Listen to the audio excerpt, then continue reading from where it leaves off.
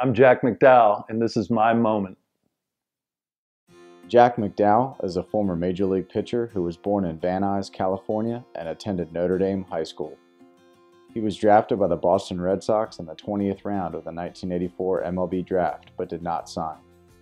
Jack chose to attend Stanford University, where as an All-American led the Cardinal to the 1987 College World Series championship. On June 2nd of the 1987 MLB Draft, the Chicago White Sox selected Jack as the 5th overall pick in the first round and made his Major League debut on September 15, 1987. Jack was selected to the Major League All-Star Game in 1991, 1992, and 1993. After posting a 22-10 record, a 3.37 ERA, 158 strikeouts, and leading the Chicago White Sox to win the American League West Division title, Jack won the 1993 American League Cy Young Award. He would continue his Major League career with the New York Yankees, the Cleveland Indians, and the Anaheim Angels over the next 6 years before completing a 13-year professional career. In 2012, Jack was inducted into the Notre Dame High School Hall of Fame. Jack currently resides in Charlotte, North Carolina, and is married to Carrie, father to daughters Molly and Olivia, and sons Emmett, Lucas, Rhett, and Rory. I grew up in Van Nuys, California, the San Fernando Valley, and I'm the youngest sibling of 4 children. And my brothers and sisters are 7, 8, and 10 years older than me. So I was a little guy running around trying to chase my older brothers around a lot. And I think that had a lot to do with kind of my progression as an athlete and my love for athletics, was watching them play and wanting to be them when I was so much younger. I was always a couple steps below them, following them around. But, you know, did the whole thing, played t-ball, played Little League, played pony ball, American Legion ball, went to high school. And in high school, I came from I think things are starting to change nowadays, but I came from maybe the last generation that if you were an athlete, you kind of played all the sports. I played football, basketball, and baseball, was slightly recruited in football and basketball, heavily recruited in baseball. Once I realized that baseball was my sport, the other sports kind of faded away. And by the time I was a senior, I didn't play football my senior year. And my senior year basketball ended a little bit early with conflicts with our head coach, which kind of was a thing that appeared with me a lot of times, was a conflict with coaches and conflict with different peoples. But, you know, I think that made me grow over time. My senior year in baseball, we had an unbelievable high school baseball team. We won 27 straight games. We were the #1 team in the nation. We lost in the semifinals of the playoffs right before playing in the finals at Anaheim Stadium. One of those games is just a baseball game. You lost. We got shut out. We had weird things happen. I could go into detail about it, but hey, we lost a game, and in baseball, it's really easy to do. So running 27 straight off was an amazing thing and a lot of fun. During that season, I already knew that I was committed to go to Stanford the following year. Most of the Pac-10 teams had recruited me. USC, especially, both of my brothers played at USC. My oldest brother Jim, won a national championship there in 1978, and Rod Dato was his coach. Rod Dato was on his way out. While he was recruiting me, I knew that he wasn't going to be the coach the following year. And when he became aware of me committing to Stanford, or coming close to committing to Stanford, he had me down to SC for one final time and told me, as only Rod could, that, you know, you're a Trojan, son. You can't go up there with the eggheads. And I ended up going up there with the eggheads, and it all worked out pretty good. Another real interesting story about my recruiting process was Coach Brock at Arizona State. I was there. Barry Bonds took me around on my recruiting trip there, showed me, you know, just what it was all about. Completely different than Stanford. It was, you know, mostly about sports. The academics were secondary as long as you stayed eligible, and everyone kind of knew that. And Coach Brock, when he dropped me off at the airport, told me, you know, Jack, if I had a son who had a chance to go to Stanford, he'd absolutely go there. And I thought that was an amazing thing from a coach that I would have to play against for the next 3 years and have pretty good success against as well. Um, as my senior year progressed and I knew I was going to Stanford, there was also the pro scouts that were around. A lot of pro scouts were at our games. We had, obviously being the #1 team in the nation, we had more than just me on the team. We had 3 players go to Stanford. We had one go to Cal State Fullerton. We had another pitch at Cal State LA. We had juniors who barely got any time that year playing college after. That was probably 13 guys that played D1 college off of that team. So there was a lot of scouts out there watching us. And I didn't know where I was going to go, in the draft. They didn't really tell you. It wasn't as cut and dry as it is now. It seems now they kind of have to know, and they cut deals beforehand and things like that. So, there was a chance I could be a high pick. There was a chance I couldn't get picked at all because I was going to Stanford. At that time, if you were going to Stanford, you didn't sign professionally. If you were a junior at Stanford, you didn't sign. You came back for your senior year and played. And so that was kind of a wrench into the thing at that point. I think the first junior to sign out of Stanford was Steve Buechele, and that was in 1983. And now we're talking, this was 1984, the following year, and I'm a Stanford guy, and so you're not going to sign. As it came down, Boston did draft me. They drafted me in the 20th round, but when it came down to it, offered me at the time what was pretty much second round money. So they took a shot, thought maybe they could get me on board, and to tell you the truth, I was close. I knew I wanted to play baseball, and I knew the opportunity that Stanford allotted me, but I wanted to play baseball. I'm thinking, wow, I can go play pro baseball, something I really hadn't thought about. That summer, I was chosen to play on the Junior Olympic team in 1984, which competed up in Kindersley, Canada. And I had probably the hottest 10 days of my life in baseball. Had an extremely good summer that summer leading up to that tournament, but had an unbelievable tournament. I think I struck out 43 guys in 27 innings, 3 complete games with 43 punch-outs. The first game against Canada, they batted 9 left-handers against me. One of them was Larry Walker. I ended up striking out 18 guys and going 4 for 4 with 2 doubles. It was like, I was on top of the baseball world for that age at that time. I was able to beat Cuba during that tournament as well. So I came back after that tournament thinking, wow, Boston's going to come back and they're going to up this offer and I'm going to have to really think about it. Well, as it turns out, they didn't up the offer. It stayed where it was, and we decided to go to Stanford, and it worked out well, and the rest is history. The freshman year at Stanford, I came in there on, as Stanford usually did, a senior-heavy team. Not a lot of guys left after their junior year, even if they were going to play professional baseball. They like to stick around, finish their degree. That was just the Stanford way and the mentality back then. So I came in as a freshman, and there weren't a whole lot of openings. I went up there as a pitcher/shortstop. Got a little bit of look-see at shortstop, and then they kind of slid me into the pitcher slot, which was probably a wise choice. Wasn't one of the weekend starters until we started league. And a couple series into league, our Sunday starter had a couple of tough outings, and we got behind Arizona State, I think by 5 or 6 runs in like the second inning. And I came into that game, shut them down the rest of the game, and we ended up winning that game. Shut them down the rest of the game, as I'll point out, other than the 480-foot home run from Barry Bonds. Straightaway center over the flagpole, for those of you who know anything about Stanford Stadium, unbelievable. That was the only run I gave up, and that kind of locked me into that starting rotation and being in the rotation. I was the Sunday starter through the duration of the season, and then by the time we went to playoffs and went to the College World Series, I was the number 2 guy behind Jeff Ballard, who had a nice little big league career as well, who was our number 1 starter, senior that year.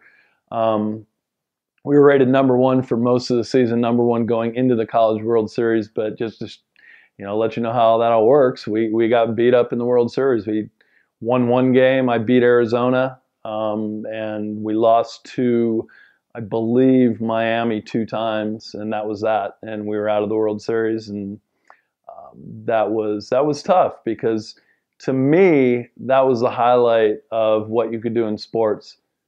I thought about pro ball, but watching my brother win a national championship and how big that was to our family and to the baseball in general, just how cool that was, and getting a chance to watch it and getting to leave school and go back there and watch it and kind of be a part of it as a kid growing up playing Little League. That was it. That's what you wanted to do, and that's what we wanted to do. So we came back sophomore year, lost in the regionals back at Oklahoma State, and there was a lot of John back and forth between us and Oklahoma State that year. And when they knocked us out finally, we went back that January. We had a birthday party at my house, and January is my birthday month. We had a birthday party. It just happened to correspond with our recruiting trip of Mike Messina, who was in town at the time. And he was really kind of quiet, but he got to witness one of the coolest things in Stanford history, was us sitting there and having a toast to winning the national championship the following year, which was my junior year in 1987, and someone threw in, and we're going to beat Oklahoma State. And everyone went nuts. And it turns out that's exactly what happened. We both got there. We ended up losing to them the first game of the World Series, then beating them in the finals. And a nice little twist to that College World Series in 1987 was Robin Ventura, going into that, had a 58-game hitting streak. Well, the first time we played him, he went 0 for 4. I think I got him 3 times. And then left-handed reliever Al Osuna, who also played in the big leagues, got him out the 4th time. Just an absolute rocket off our second baseman's chest that they called an error. Could have gone either way, but they called it an error. His hitting streak was officially done. So they beat me up, but I got Robin out 4 times. But on the other end, then in the finals, when I beat them, he was 4 for 4. So, it's funny how the individual versus team things work out sometimes. But we were in that with a bunch of us about to be drafted also during that College World Series. And the strange thing about it is Stanford, the way it plays out, a lot of these schools are done with school, and we were still taking finals. We're back there taking finals. I took my freshman year. I took 2 finals on the plane ride home from Omaha. This year, my junior year, it was the same thing. We're having to go take proctored exams over at schools around Omaha, and it was nuts. It was crazy, but you're trying to keep everything in line. I was drafted by the White Sox in the first round. We kind of knew that I was going to be somewhere in the first 10 picks. We were trying to sneak down to the Dodgers, which I believe were 7 or 8 that year. Didn't happen, being an LA boy. Chicago White Sox picked me. It probably worked out well because I was able to go to the big leagues quickly, seeing as they were in transition. And the Dodgers tended to keep their prospects down until they were absolutely ready to come up to the big leagues. So I think that saved me a few years of big league time by actually going with the White Sox. Having the draft fall during the College World Series when you're back there playing is just kind of an interesting time, because there really isn't time to focus on what is actually happening. You kind of know, for the most part, the guys that are going to get drafted, you kind of have an idea that you're going to get drafted. You may not know where you're going to go, and some guys maybe later picks, but when it happens and you're back there playing, there's not much time to think about that, because you've spent the last 2, 3, 7 years thinking about getting to the College World Series, playing college ball, winning a World Series, and now you're one of the 8 teams back there, and it kind of gets pushed aside. I didn't think much about where I was drafted, what was going to happen, any of that. And I didn't know, and I didn't really think about it when I was back there at the College World Series. It was all about winning. And the funny thing is talking to my White Sox teammates a couple of years later, they had watched the games. Once they had drafted me, they watched the next game when I pitched the first game against Oklahoma State and lost and gave up a couple home runs and didn't look very good at all. And they're just like, guys laughing, going, "Are we crazy? This is the guy we picked. Are you kidding me?" And I ended up 4 or 5 days later pitching for that in that championship game against the same team and beating them. So maybe they saw, hey, at least there's a guy that can bounce back as well. But there was nothing like that, nothing like winning the College World Series and even anything that I did professionally, just because I never did win a World Series title. And you can win individual awards, but you can always improve on your individual years. But the only thing that you can do where at the end of the year you say we can't do anything else is to win a team championship. You stand out there and you go, we've accomplished everything that we set out to accomplish. You can't do any more than we've done. And I feel privileged and honored to have been able to do that one time in college. That still is the highlight of my baseball playing career.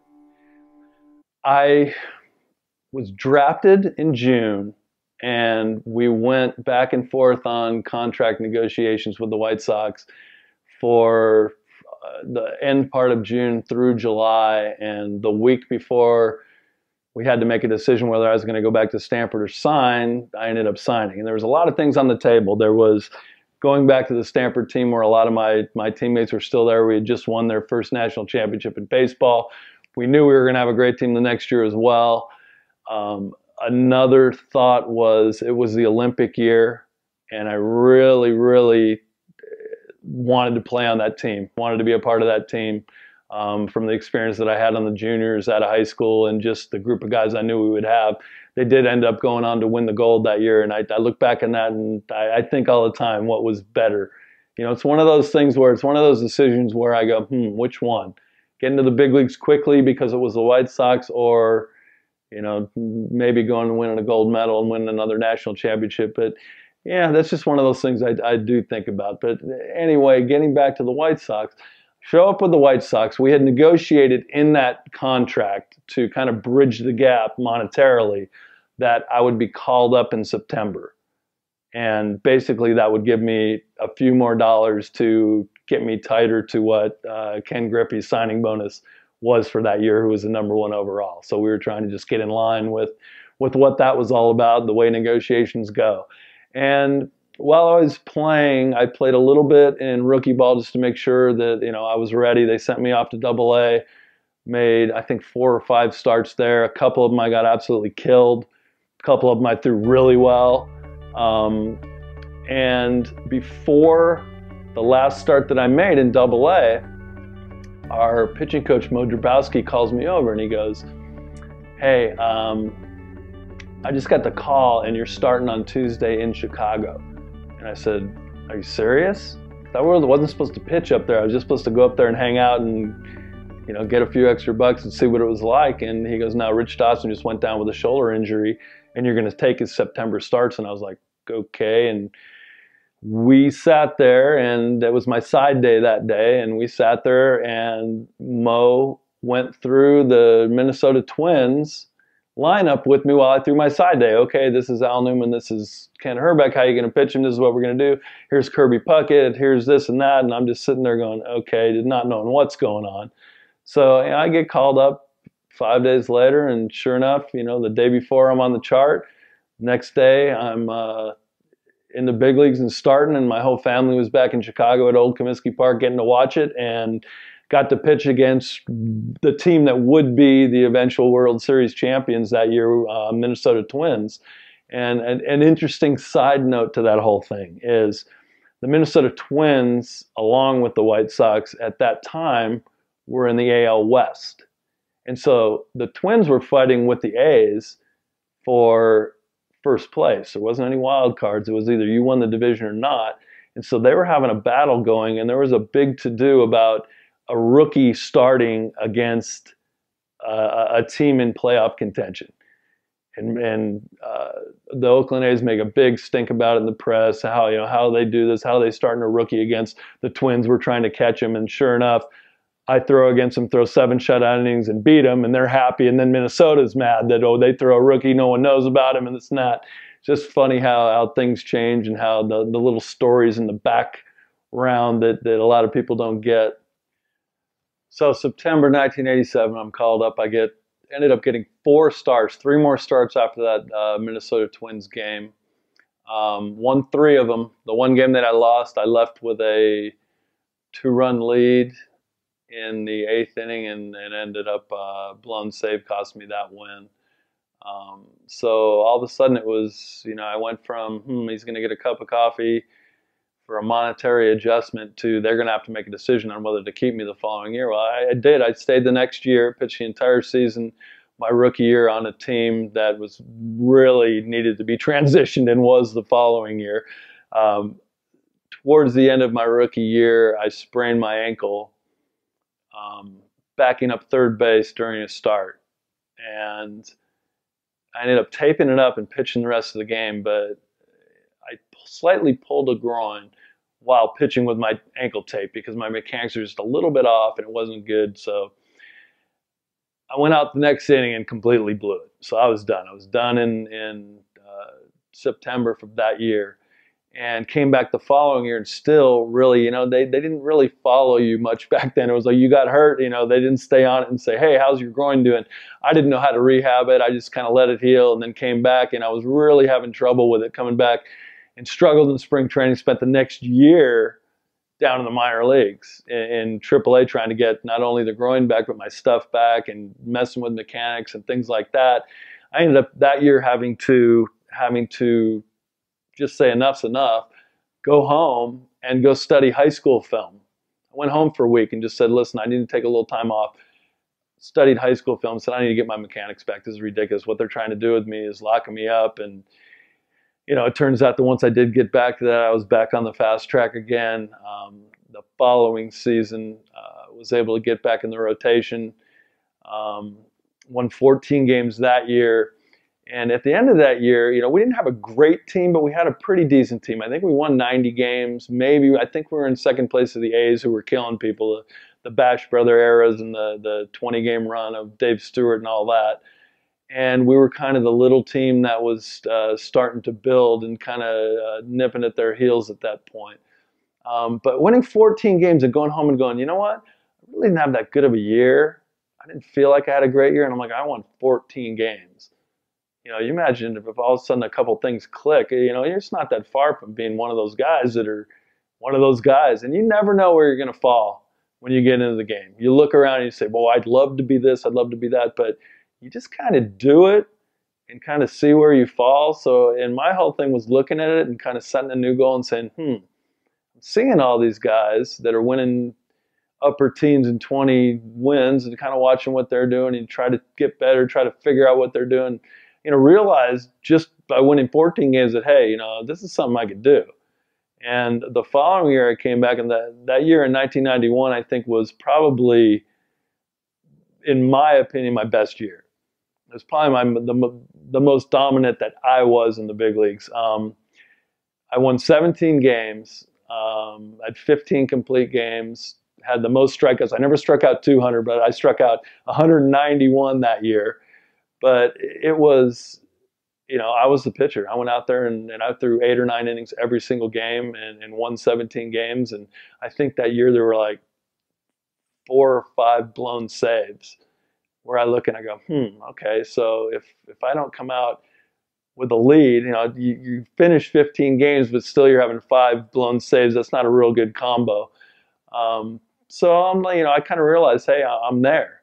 And that year I won 10 games at the break and had a chance to be considered for the All-Star team and did get to be in the All-Star game in 91. And it was in Toronto, my first All-Star game. And the funny story about that is we had a big brawl with Toronto earlier that year, actually probably a couple weeks before the All-Star game. Jimmy Key had thrown a couple pitches up and into our left-handed hitters. He threw one behind Ozzie Guillen's head, which probably a lot of guys would have at that time, as Ozzie was a little crazy. But then he threw a pitch right at Robin Ventura's face that Robin blocked with his hand. Could have broken his wrist, could have had him out for the year. He was my roommate at the time, and I was the guy. Hey, look what they did, Jack. You go get him your next start. I'm like, well, why don't you guys get him this start? No, it all came down to me. So sure enough, we face him in Chicago 5 days later. I know I've got to go after somebody. And it just so happened that John Olerud swung on a 3-0 pitch and hit a home run off me in about the second inning. And so he kind of cherry picked me for that, and it kind of frustrated me, but it kind of pushed me over the edge, knowing that I was going to go after somebody that game anyway. The next pitch, Mark Whitten was hitting. That's probably a bad idea to be thrown at this guy. Threw a ball behind him, right behind his butt. Didn't hit him, but it's kind of like, send the message back, Jimmy. You're not going to do that to our hitters. And sure enough, here he comes. We have a big brawl. I'm thrown out, he's thrown out, we're suspended, and blah, blah, blah. But I go to my first All-Star game in Toronto, and it's a crack up to watch it now because, the American League guys, everyone's going crazy. It's American League City, and here we come. It's Jack McDowell. Boo. I mean, the biggest boo I probably ever got in my whole career was my first All-Star game in my kind of home stadium because it's the American League. And so, that kind of put me at ease, knowing that at least I was hated everywhere. So it made it kind of even. Once again, didn't know if I was going to pitch that game. Tony La Russa ended up pitching me 2 innings. And, which, for a starting pitcher, not too many guys in the middle of a game get to pitch 2 innings. And it was a blast. We won that game. I got a chance to go to 3 All-Star games. We won all 3 of them. In 1992, I got to do the same thing. I had won, I believe, 11 games at the break. Was able to be on that All-Star game. That was in National League City in San Diego. Another great opportunity. Got to pitch an inning there. We killed the National League, so that was 2 for 2 for me. And the following year, that year I also won 20 games. I won 20 games that year, just kept progressing. It was pretty much a real similar year as the year before when I won 17. Cut down from 5 blown saves to 2 blown saves, or 3, something like that. So that difference made the difference between 17 wins and 20 wins. And, my first 20-win season, and I realized, hey, I can do this. Come down to the Cy Young voting, I was runner-up to Dennis Eckersley, who won the MVP as well as the Cy Young that year. And so I knew, hey, now I'm in the elite. Now, you got to try to stay there. But, being so close to winning that Cy Young, you start thinking, maybe that's something that I'd really like to shoot for. And to say that I didn't have that on my mind, I did. You're out there as a team, but, it's not like it's going to change my mentality when I go out to pitch of wanting to win an individual award or being interested in an individual award as a pitcher. Because how you get that? Well, you're successful on the field, and that's going to help your team. It also turned out I was the guy that had to throw and hit everybody too, so that helped as well. So 93 comes along.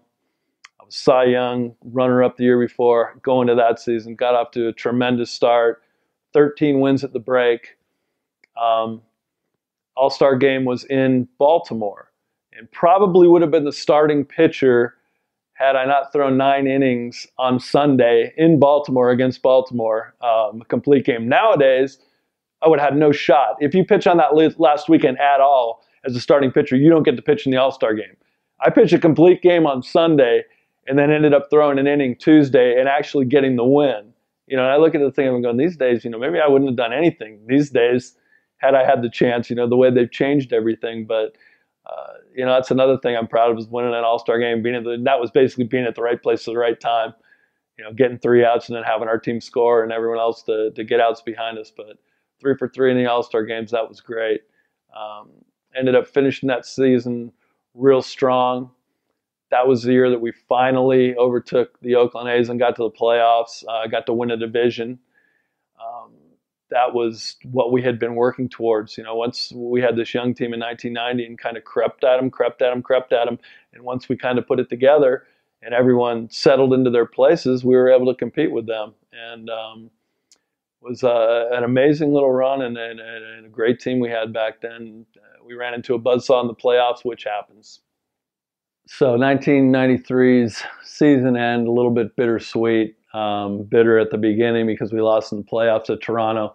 They ended up winning it. They beat me up pretty good that year. 1993, I win the Cy Young. I win 22 games. They beat me 5 times that year. They beat me 3 times during the season and twice in the playoffs.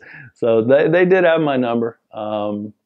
There's all this speculation. Well, they had your pitches. They were flashing signs. They were this and that. Who knows? They were also pretty good.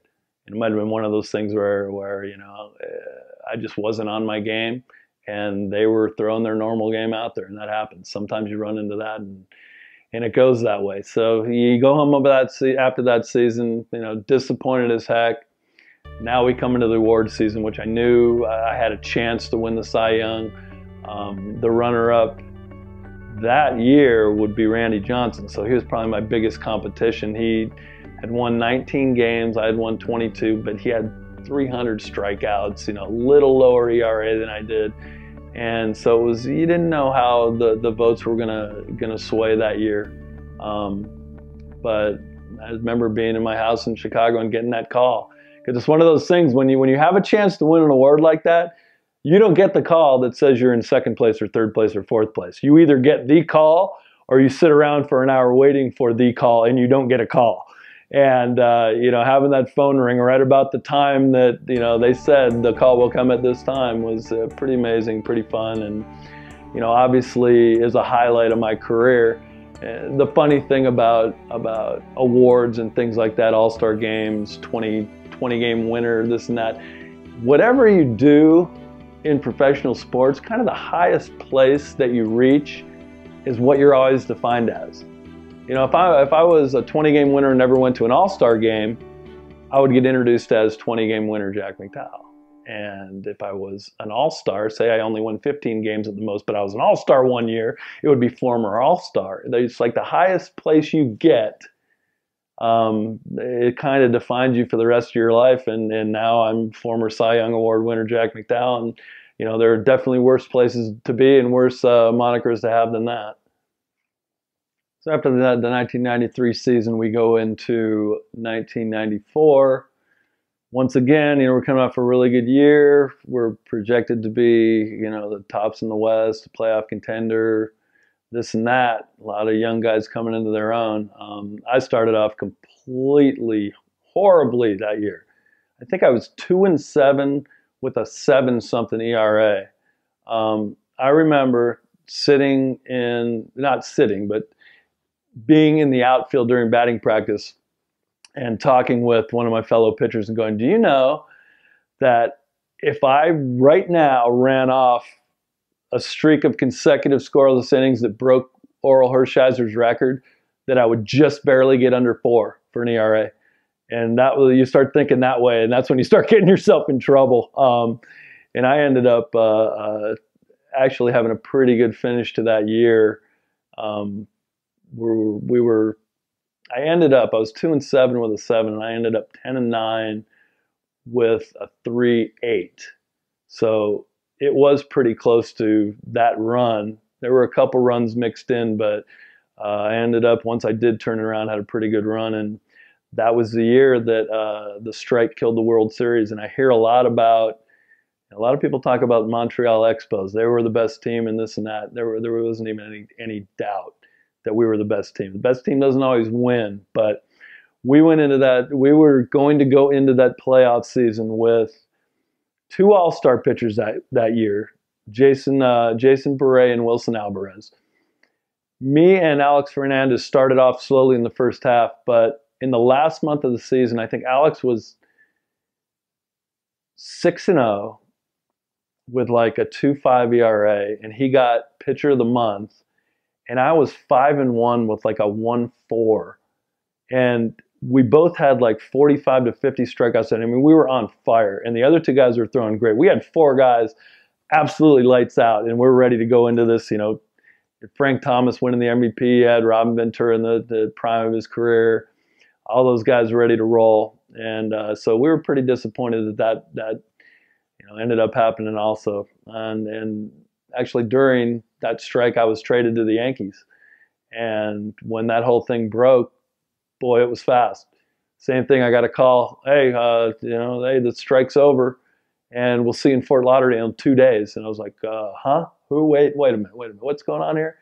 And that's just how it went. And I showed up, I was with the Yankees. And that year in 1995, a lot of people think that I didn't have a good time in New York, or that, it was too tough, or this and that, because there was an incident that happened when I ended up raising my middle finger to the home crowd, which didn't go over very well. But actually put me on their good side. And everyone pulled behind me, and we ended up getting to the playoffs that year for the first time in a number of years. Actually, Don Mattingly's entire career, that was the only time that he was able to play in the playoffs, was that '95 playoffs. And we just kind of dragged them there. And that group of guys and that team was one of the funnest years I had. Just top to bottom, the guys that were on that team were professionals, fun, gamers, and that's all you can ask for. Then to have George Steinbrenner behind you, who is going to do everything he can to win. And he did. He ended up bringing in David Cohn, which was a huge addition to the starting rotation, and we ended up getting to that playoffs and losing a tough one to Seattle. But that's the highlight I get to see of myself the most is in relief, pitching against Randy Johnson, and the Mariners walking us off in the 10th, was it 10th inning or 11th inning? I don't know, but that's the one that they always show. Edgar Martinez hitting the double, and Joey Cora and Ken Griffey coming around to score and beating us by a run. And I look back and I go, man, it's kind of cool that I was in there. The one story I like to tell about that is I say, hey, do you know who I came in for? The Niners like, no, who did you come in? I came in for Mariano Rivera. They put me in. So all of his records that he had in the postseason, I had a little help in that because I saved his runners. That first inning that he came in, I didn't give up those runs, Mo. So you owe me that. Come on, man. And after that season, '95 season, they fired Buck Showalter. Didn't know who was going to be the manager there. I ended up signing with the Cleveland Indians, 2-year deal, and playing with them for 2 years. I played for the first year, had a real good start, not so great end. We went to the playoffs that year. We lost to Baltimore, who was the wild card at that point. And we won the start. I pitched against Mike Messina, another Stanford guy. And we ended up winning that game. I didn't get the win, but we won that game. It was the only game we won in that series. And we got knocked out there. Following year, I got hurt, had surgery, and had a botched surgery on my arm that killed a nerve in my elbow. And from that point on, I was pretty much done. I tried to pitch for the next 2 years. The Angels picked me up to see, what I could offer, and I was able to make a handful of starts here and there. But other than that, I was basically just rehabbing and trying to get back on the mound. And decided that was enough. Once I got out there and realized that it was no longer about competing, it was about competing to actually get on the mound to compete against other players. I fought so hard just to get back on the mound, and then you get on the mound and you go, oh yeah, there's a big league hitter up there and he wants to kill me. We're in trouble. That's when you're in trouble, and you know that you probably don't have a real good chance of succeeding. And that's when I was able to step away at that time, sadly. But looking back on it, I've had a lot of cool memories since. So my career, I was lucky to get into it right away out of college because the kind of freak injury that happened to me that ended my career. I was 30 years old when that happened. So that's usually right when you're in your prime, and I was pretty close to being in my prime. So I look at it and I go, I didn't get that second half of my career to be the veteran guy that, say, a Carlton Fisk was, or a Charlie Huff was, or a Jerry Royce was to me. Guys that were in their upper 30s at the tail end of their career, had done so much and really could help a 21, 22-year-old kid figure out how to transition to the big leagues and do things. And while I didn't get that, coming back out, I ended up doing music for a little bit, but then getting back into baseball and coaching youth ball. And for the past 2 seasons, managing in the Dodgers minor league organization. And looking at that, I feel like that kind of fills and will fill the void of not being able to be that guy as a veteran, because now I'm able to mentor all these kids and to teach them all these things that I learned along the way. And the biggest thing I learned just from being a player and now being a coach, and then sitting in a professional meeting with an entire organization talking about players is, there are a few guys where your physical abilities are just going to take you, no matter what kind of player you are, no matter what kind of teammate you are, no matter your attention to detail or not. But for the most part, it's all about small things. When you get to pro ball, everyone's pretty close to being the same guy. you're the same guy. You know, I managed in rookie ball. Everyone's throwing 95, 96 miles an hour. There's guys that touched 100. There's guys running 3-4s to first base. There's guys stealing bases. There's guys making plays that are big league plays. What it comes down to is consistency. Consistency and the little things in baseball. And it's becoming more and more important as we move on and transition out of the steroid era back into playing baseball again and having that be important. Doing the right things, defensively, being in the right places, running the bases correctly. You wouldn't believe the emphasis on guys being able to run the bases and being able to move up in a professional setting. And I've always been a huge fan of that because I think it's an area that can be exploited because not everybody busts it on the bases or pushes things as much as they should. And on the other end, I don't think the outfielders work as hard on their defense and throwing as they used to. And I think the combination of that and the things that you can pick up and the scouting reports that you have, I think that's one of the biggest areas right now. The little things in baseball. Being a good teammate. That's huge. This guy a good teammate? No, a lot of the guys don't like him on the team. Well, you know what? They're not going to move that guy up. Or that guy's not going to have a good chance to succeed. If your talent level is the same as somebody else and you're not a good teammate, you're not going to move. And you're probably not going to play. If you're a high school guy going to college and you're not a good teammate and you get to college and you're not a good teammate, you better be really good. You better be like future MVP, MLB MVP good to even get a chance to play.